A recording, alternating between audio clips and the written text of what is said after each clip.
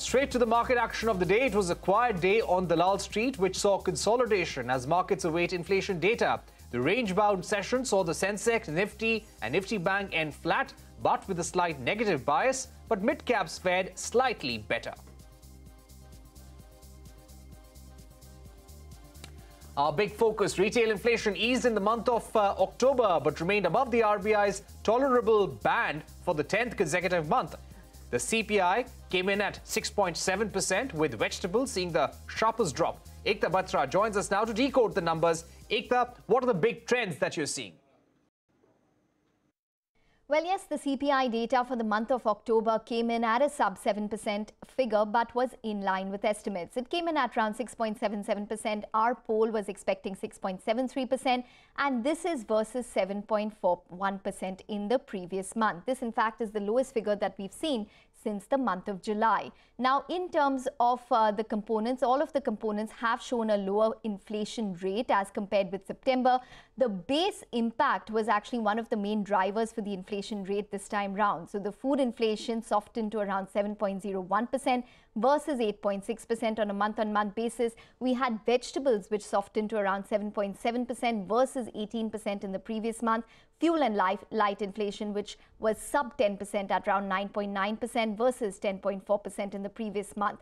Core CPI came in a tad above what we were expecting. It came in at around 6% versus a poll of around 5.9% and versus 6.1% on a month-on-month basis. Now, in terms of what the experts are expecting from the Reserve Bank of India when they meet in December, is that yes, they will probably continue to hike rates, but the quantum of the rate hike is probably expected to be lower. Will the RBI stick to its inflation forecast of around 6.5% for Q3 of FY23, 5.8% for Q4 of FY23, and 6.7% for FY23 as a whole?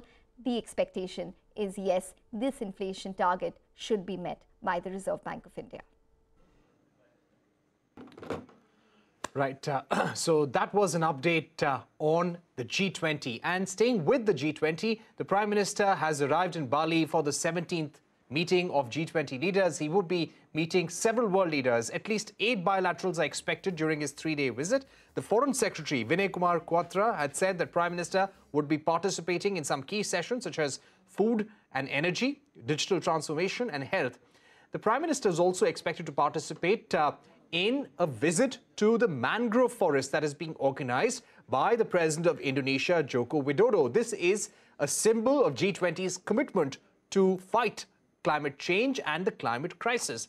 The Prime Minister will also be addressing the Indian community in Bali tomorrow, that is the 15th of November. And this is a very special meeting of the G20 because Indonesia will be handing over the presidency to India during the closing ceremony on the 16th of November. Let's move on to a CNBC TV. Time now for another CNBC TV18 exclusive. LinkedIn CEO Ryan Roslansky says that they do not have plans to lay off employees. However, he says that a freeze on hirings has been implemented across several departments. Here's a slice of that exclusive conversation with CNBC TV18's managing editor, Shireen Bhan. I think that as long as, at LinkedIn, we have principles around our talent strategy. Our strategies are always moving around. We have no plans. We haven't announced anything as it relates to any kind of layoff or, kind of across the board for our company. We have put ourselves inside of a hiring freeze right now for various parts of the company. But again, like every other leader, we're just continuing to navigate the global strategy that we need to keep the company going, to create this platform that so many people are finding value off of right now. Now to an important story for taxpayers especially. We're learning from sources that the union government will seek more disclosures from taxpayers, NRIs and startups from the next financial year. NRIs may need to disclose details of remittances received from India. They may also need to disclose the nature and address of their business connections in India. Meanwhile, startups could be asked to disclose details with respect to the registration with DPIIT. The big story from the IT space, L&T Infotech Mindtree merger comes into effect following approval from shareholders and regulators. The merged entity, LTI Mindtree, is India's 5th largest IT services company.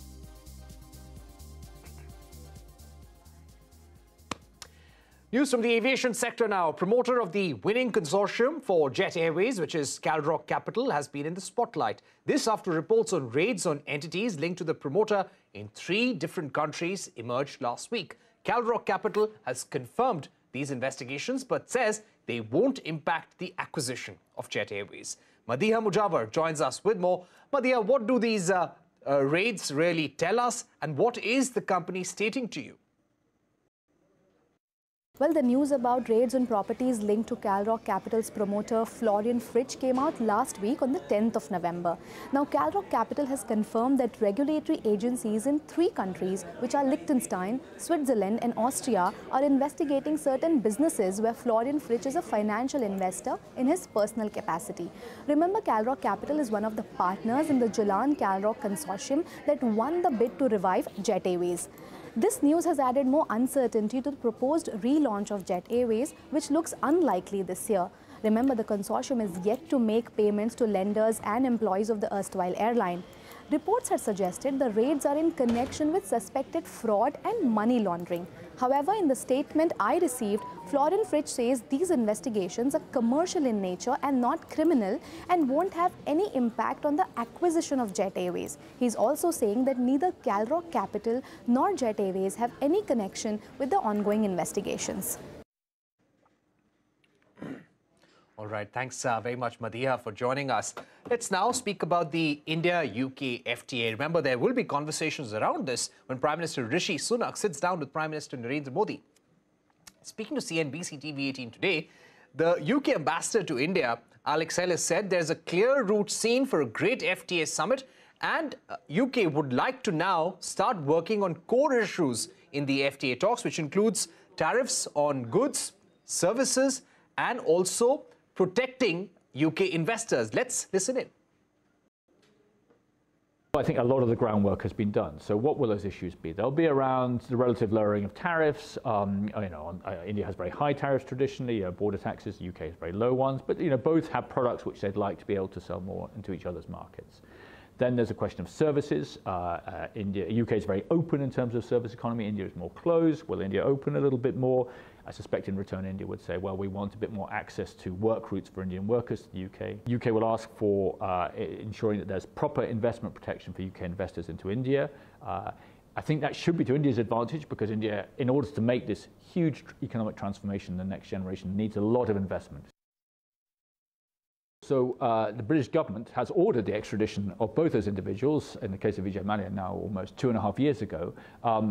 That's as far as the government can go. Then there are processes through the courts which have to be followed. The courts are obviously independent from the government, and those are going on at the moment. All I would say is the wheels of justice turn slowly, but they do turn. And Prime Minister Boris Johnson, when he was here, made clear that in general we do not want economic fugitives in the United Kingdom. All right, Wizards of Dalal Street now, a special CNBC TV18 show. And today we had Ramesh Damani on the program, and he said that people have moved on from gold, prefer betting on reality. Let's listen in. If I want to ask you about Nifty from here, 20,000 first or 16,000 first, what would be your answer? The higher one. The higher one? Oh, yes. wow. Okay, that's bullish, Ramesh Damani. Absolutely. Technology stocks or PSU stocks, what do you prefer? Actually, like both the groups, but right now I'm more invested in PSU stocks. Okay. You want to leave wealth for your next generation, or you prefer they earn it on their own? Oh, God. Tricky one. Watch what you say. Yeah, I know. I think my grandchildren will be watching me. I think we should leave something for them because, they should know their grandfather, but not so much that they don't want to do anything with their lives. So I would hope they would have productive lives and would also have that ambition to earn money because it's the ambition of a young man, and it should be the ambition of a young man to earn his wealth, to see how he stacks up in the world. So, hopefully give a lot of philanthropy, but also leave some for the grandchildren. Gold or real estate, the asset class that you prefer, apart from equities, of course? Probably real estate. Gold is, Sonia, inflation last year was a 40 years high, 8%. Gold was down 10%. Yeah. I mean, that tells you something that people have moved on from gold. Your big investment bet for 2030? You know, my big investment call or bet is that if you remain invested, you will compound money. All right, rapid fire with Ramesh Damani on Wizards of the Dalal Street. Moving on now, time for a short break, but coming up on the other side, a special story on how school teachers are coping with keeping students up corner now. Arundhati Ramnan joins in with all the action from the startup space. Arundhati, take it away. Thank you so much for that. Here's all the action from the startup world. Amazon's founder, Jeff Bezos, says he will donate most of his money to charity. In an interview with CNN, Bezos has been facing criticism so far for not signing up to the giving pledge. Unlike other billionaires, his now divorced wife, Mackenzie Scott, has been on a charity spree, having donated more than $12 billion to over 1,000 organizations in just the last year. Elon Musk's rocket company SpaceX has bought an advertising package on Twitter for its satellite internet service. The social media platform has reportedly been seeing an exodus of advertisers since Musk became the owner and CEO. Now, Twitter generated over 90% of its revenues in the second quarter from advertising sales. Back home, fintech SaaS startup Lentra scoops up $60 million in a Series B round led by Bessemer Venture Partners and the SIG Venture Capital. Now, City Ventures also participated in the round. The fresh round values the company at over $400 million. Electric mobility startup Yulu bags $9 million from the U.S. International Development Finance Corporation. The investment is a part of the U.S. government body's focus on financing clean transportation solutions in emerging markets. Meanwhile, Paytm CEO Vijay Shekhar Sharma assures shareholders in a letter that the company is on the right path to profitability and free cash flows. Paytm posted an increase of nearly 5 times or 387% in loan disbursements in October to 3,056 crore rupees from a year ago. With that, it is back to you. All right, thank you very much for the startup snapshot, Arundhati. Let's move on and get you a special report now. Billionaire wealth saw a rapid rise soon after the COVID-19 pandemic. But as 2022 rolled in, most of this wealth has been wiped out. Kiran Khatri reports on the swings in the fortunes of the world's richie rich. The world's 10 richest men doubled their fortunes in the first 2 years of the COVID pandemic. That's according to an Oxfam report released in January this year. The pandemic also created a new billionaire every 30 hours. However, for these billionaires, 2022 has so far been a terrible year due to the Ukraine war, soaring inflation, recession fears, and sell-off across equities and tech stocks in particular. Let's start with the world's richest person, Elon Musk, who recently took over Twitter. Amid his multiple U-turns on the acquisition, Musk's fortune has fallen by around $82 billion to below $200 billion. Jeff Bezos and Mark Zuckerberg's fortunes have also taken a hit of around $70 to $80 billion each this year as the stocks of Amazon and Meta have been in free fall. The fate of China's wealthiest tycoons hasn't been very different, especially due to a massive market sell-off over President Xi Jinping's third term. Bottled water billionaire Zhong Shanshan's fortune has slumped by nearly $13 billion in 2022. Meanwhile, L'Oreal's Françoise Bettencourt-Meyers has seen her net worth fall by nearly $22 billion this year due to COVID curbs in China, the brand's key market. Moderna CEO Stefan Bancel and Zoom CEO Eric Yuan's wealth multiplied at a fast pace due to COVID, only to plummet even faster. Their net worths have dropped by a whopping 65% and 82% since their peaks during COVID, and the loss continues. But the most significant loss in terms of percentage has come from the crypto space. FTX founder Sam Bankman-Fried was still a billionaire last Monday. By Friday, his entire fortune was wiped out as his company filed for bankruptcy amid a liquidity crunch, and he quit as CEO. The crypto crash has another casualty. Binance CEO Zhao Changpeng lost over $77 billion in wealth this year, with Bitcoin staying below $17,000. However, the richie rich in India have been largely unaffected by global uncertainties. Gautam Adani's net worth has grown by more than $61 billion this year, and Mukesh Ambani's net worth has also jumped by over $2 billion. In Mumbai, Kiran Khatri. All right, let's move on now. It's been almost a year since physical schooling restarted, but the effects of the pandemic on the Indian schooling system and on the psyche of students, especially in primary classes, have left some deep scars. On Children's Day, CNBC-TV18's Jacilia and Arundhati speak to counsellors and child psychologists to find out how schools and students are really coping.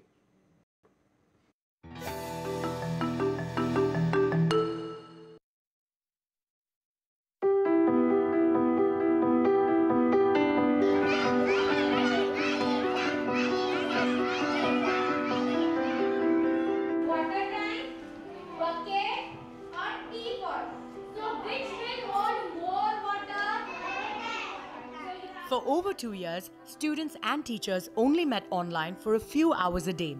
And the lack of physical interaction took a toll on students, especially in primary classes. They were very distracted.